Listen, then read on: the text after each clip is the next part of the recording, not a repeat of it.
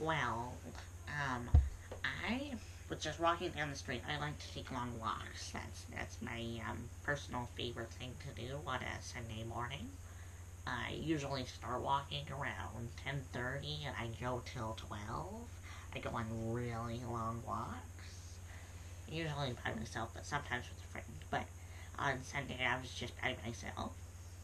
And like I was just walking and then all of a sudden two cars were like and then so then the driver he got out and he like ran. So I chased after. I was like, yeah.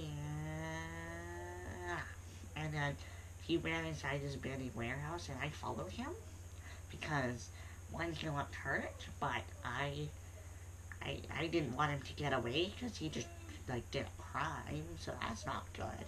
So I then was chasing him, and then when I got to the warehouse, he wasn't there.